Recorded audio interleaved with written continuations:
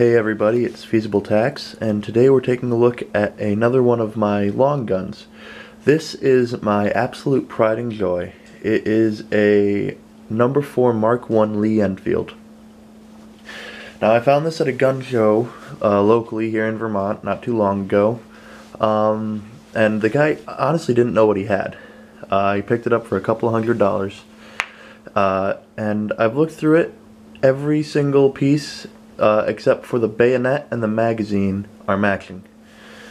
So I don't really know a whole lot about the history of this gun.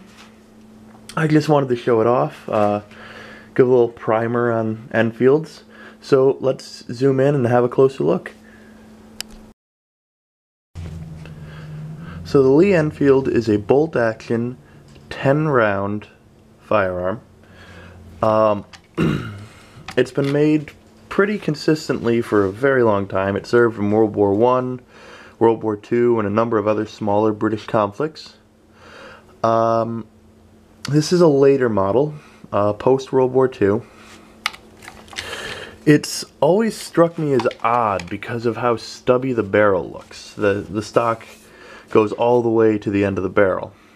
That's not something you see with a lot of guns, and it's always kind of looked interesting to me. Now on here I have a spike bayonet. It did not come with the rifle. I bought this separately. It's just a very generic piece of milled iron bar with the locking system that snaps right on to these lugs. I'm not sure if you can see them very well, right here and here. Put it on, line it up, and twist it home. It's very simple. And then to release it, there's a small plunger on the underneath of the bayonet.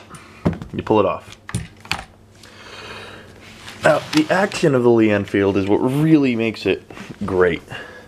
It is generally considered to be one of the fastest bolt actions ever designed. It's very smooth, and unlike a lot of firearms, it doesn't cock when you open it. It cocks when you close it. So all the pressure of closing the bolt is what actually cocks it.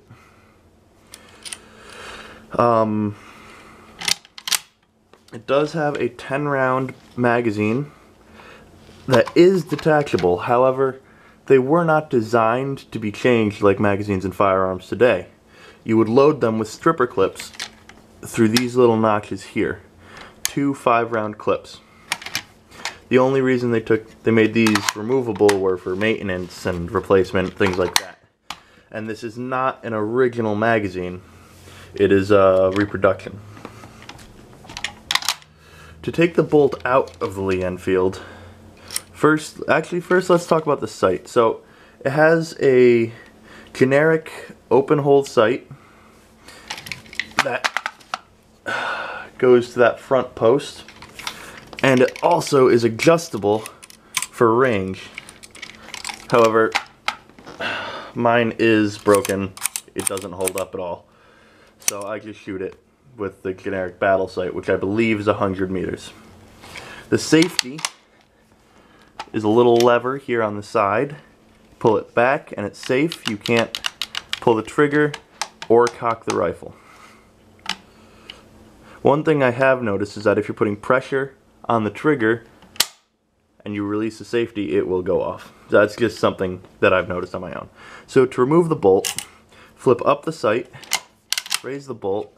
It's a little lever here you press down on, lets you pull the bolt back far enough to flip up the bolt head, and then it slides free. And I'm not going to disassemble this bolt because it is a pain in the ass to get back together. There are other tutorials for that. Now to reinstall the bolt, you pull the trigger, mess with it a bit, swear at it a little, get it back to where it was, lower that lever, lower the bolt head, and push it home.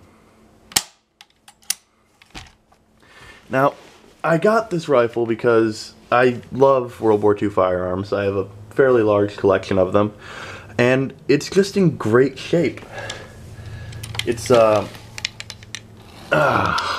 brass butt plated.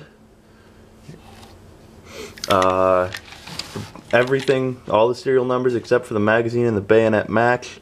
The wood is in great condition.